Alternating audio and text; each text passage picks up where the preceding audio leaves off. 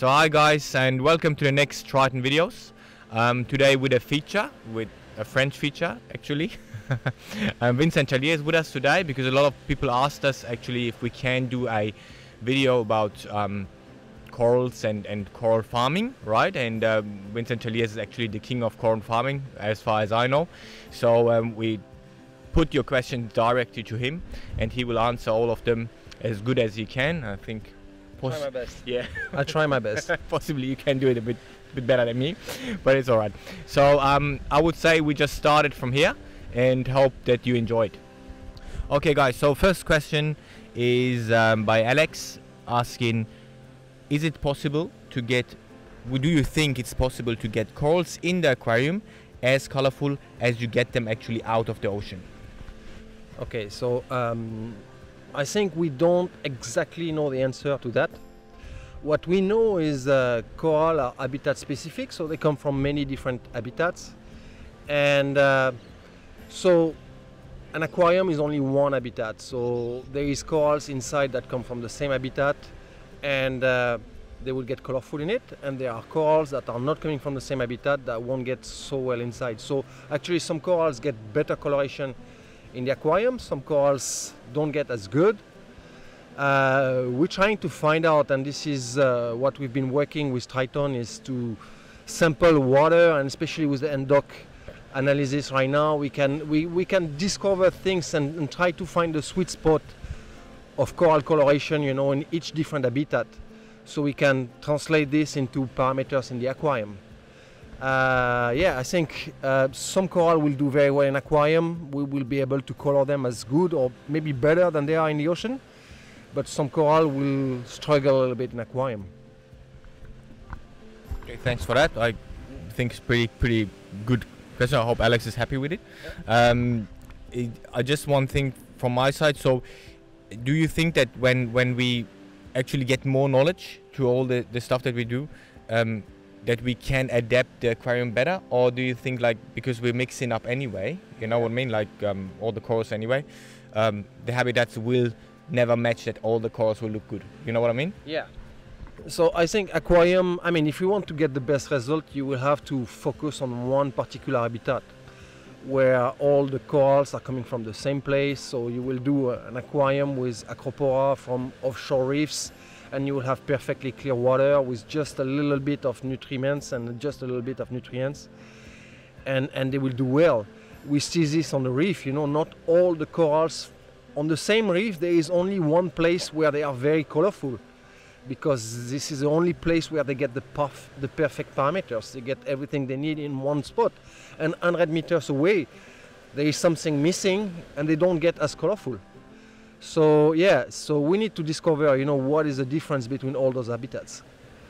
Okay, so the next question we have actually some of you asked us is, how sustainable is mariculture of corals really?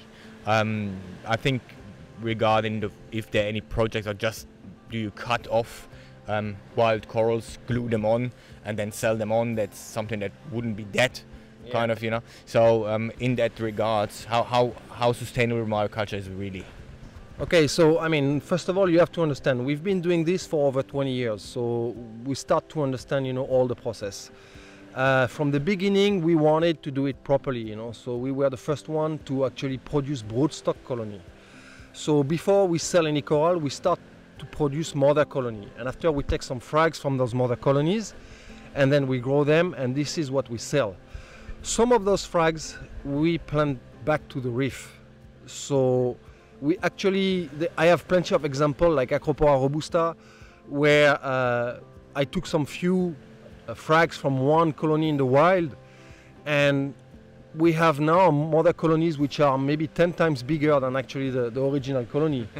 And in our farm in Canada, we've been replanting few of those Acropora robusta. So actually the mother colony originally, you know, is very small compared to some of the colonies we have planted around. So this is one point. The other point is some racks, we just let them grow. Usually what happens is after 4 or 5 years, the racks is completely overgrown, and we have to break everything up and start all over again. So then we can count each mother colony exactly. Instead of one big block, we have all the different mother colonies separated. So because we are audited regularly, we need to be able to count everything. So every 4 or 5 years we break everything. But on some few colonies, we didn't do that. We just let them grow. And now I have racks which are 18 years old and which are as big as a truck. So we created some reef where there wasn't any reef, actually. You know, so that's one part. There is one other part is that most of the business right now is getting wild corals and chopping them down. I don't think this is sustainable. Even if you create as many aquarium coral as possible from one single mother colony, you know, there is no, the collection of the mother colony of the original colony from the reef is not sustainable.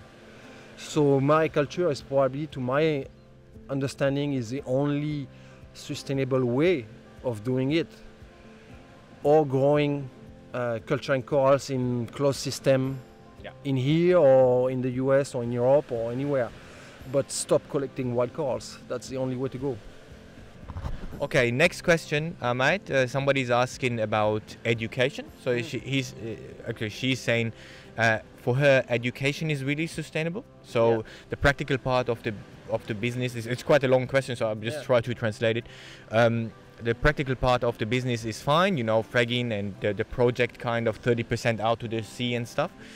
But she's saying that if you don't educate people, that will not lead over long term, like, because something, you know, money wise. So is there any, she's asking, is there any educational thing that she also could kind of be part of, that you're carrying out in Bali, in Indonesia, or maybe in Australia or somewhere, to educate people how like all the stuff that you developed right in the past, how the techniques would actually end up in an educational program?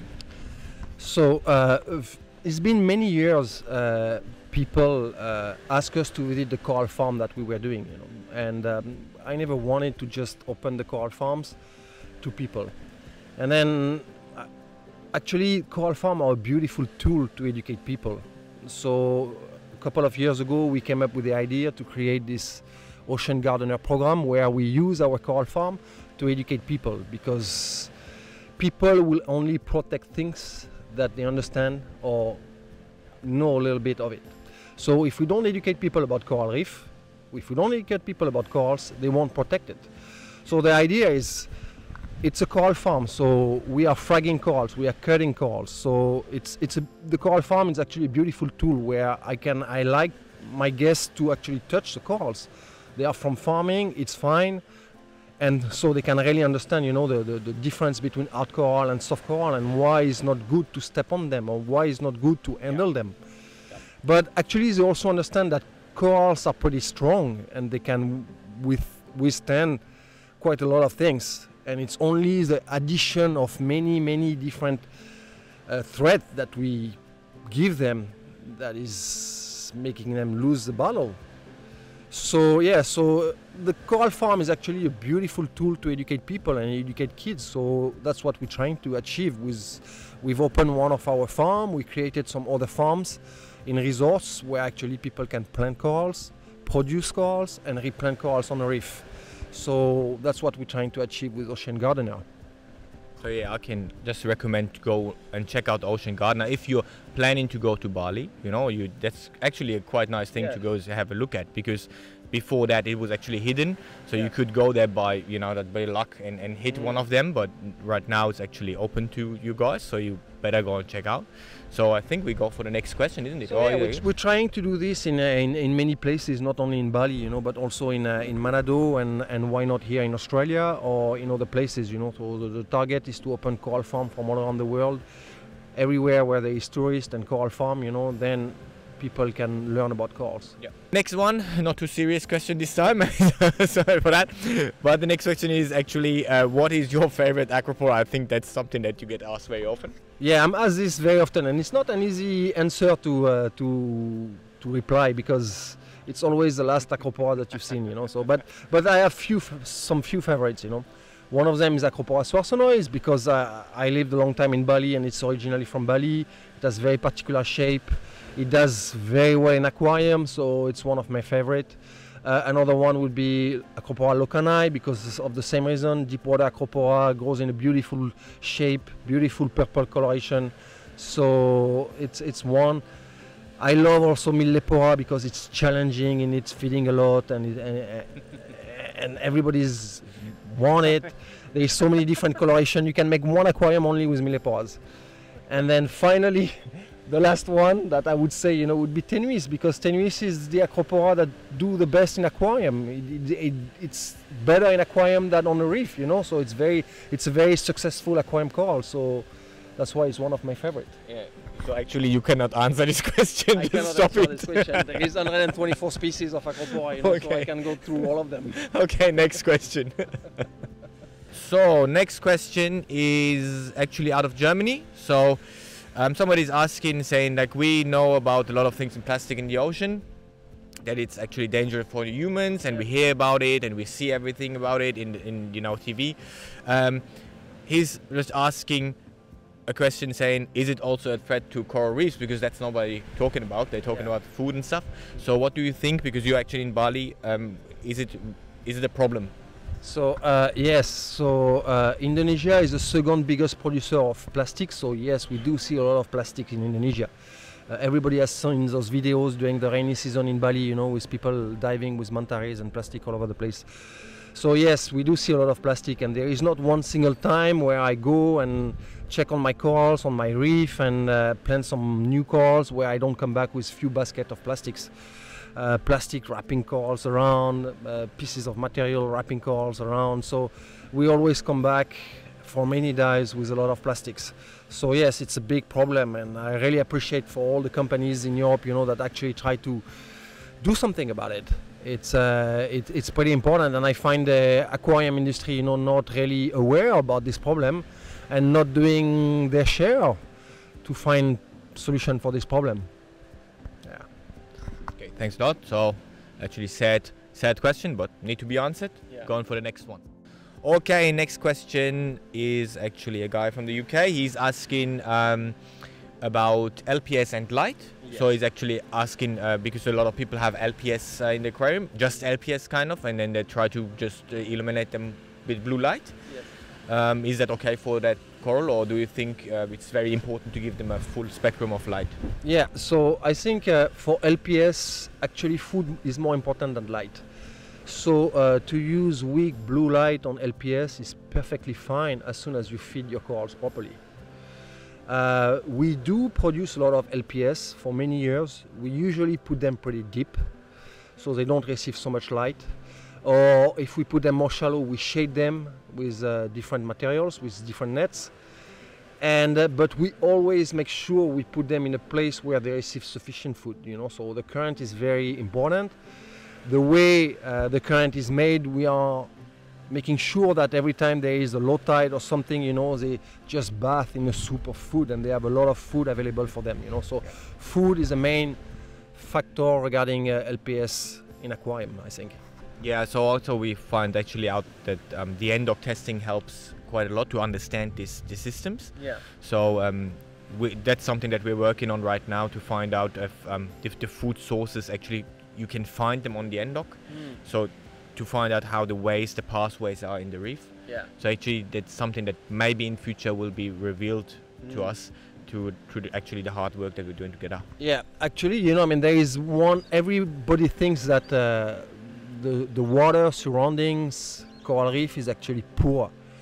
Okay, it's poor in nutrients, it's poor in nitrogen, in phosphorus, in all those nutrients, but it's rich in nutriment. It's just it's recycled all the time. It goes from one animal to another all the time. So if you do a night dive on a reef, you would see that there is plenty of food available: shrimp, fish, plankton, whatever you name it. There is so much food available for corals. Yeah. Even though the water itself contains very little nitrogen or carbon or anything. So yeah, so it's not because the water is very poor in nutrients that actually coral don't feed. They need a lot of food. Yeah. Next question.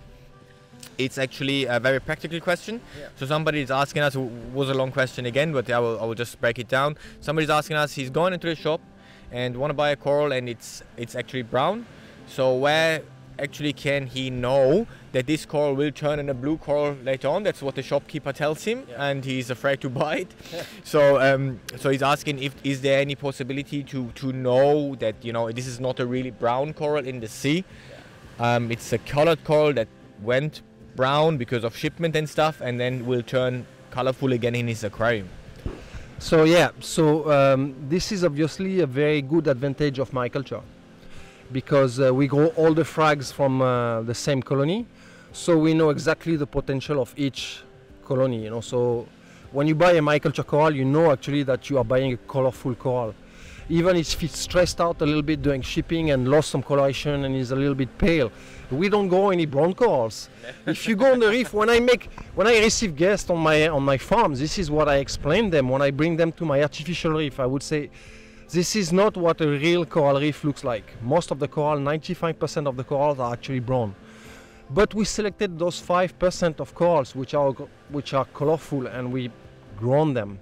So we don't grow any brown corals, we grow only colorful corals. So when you actually buy maricultured corals, you always buy colorful corals. So you always have a chance that your corals will become more colorful if you find the sweet spot. So this is also one thing that we've been working on with Triton for over 10 years now, is trying to find the sweet spot, trying to find the elements that encourage color and produce more colorful in your corals. So when you buy mariculture corals and you have the right condition in your aquarium, you find the sweet spot, automatically it will become colorful again. So yeah, when you buy wild corals, you don't know what you get. Yeah, that's it.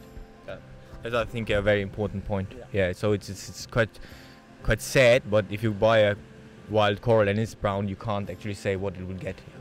It's probably colorful, you just don't know what color it's going to be. Okay, let's go to the next question then. So, okay, last question, my friend. It's actually about a very simple question. What is the most important thing somebody need to look at, in your opinion, when it's coming up to like coral husbandry in an aquarium? Okay, so what I think is stability is the main thing that we need to look at. It's not about once a month, you know, cleaning up all the aquarium and going through a lot of change. It's going to stress the coral. It's about stability, you know. So it's about plenty of little course, of daily course that you need to do, you know, to keep your aquarium in perfect condition. So yeah, that's where Triton is very good for. It's stability, you know. So you just have to dose the right amount and check your KH and just increase the dosing or reduce the dosing. That's all. Enough advertising, enough. Thank you very much. So yeah, that was actually the last question.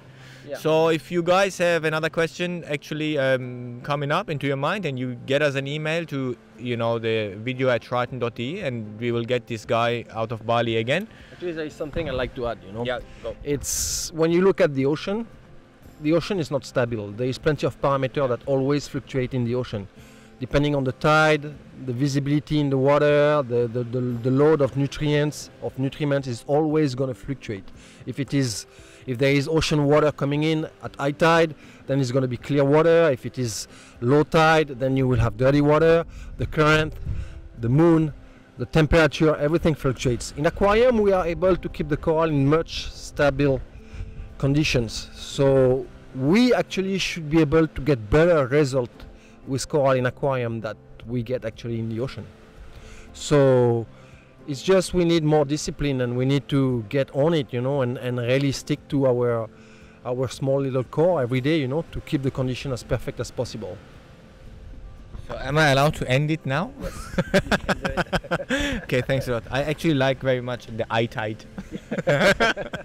Okay guys, so I hope you enjoyed that video and your question are answered. Like I said, if you have more questions and I need to get this man again to Australia, I will do it. Yeah. So if you enjoyed the video, get us another question and we'll get him back. Yes. Take care guys, see you later. See you guys, bye.